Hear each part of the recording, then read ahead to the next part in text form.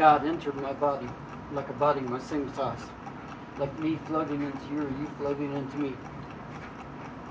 I am under quarantine with God inside me. God is outside me too. But the thing that separates you from me, God is outside of you. He's inside of me. We are in quarantine. What are you doing in quarantine? Are you enjoying it? Anyway,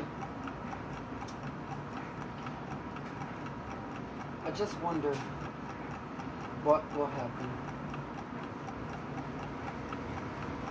It almost looks like the economy is going into collapse.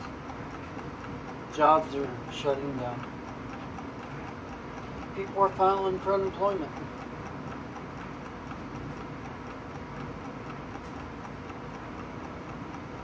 I don't know, man.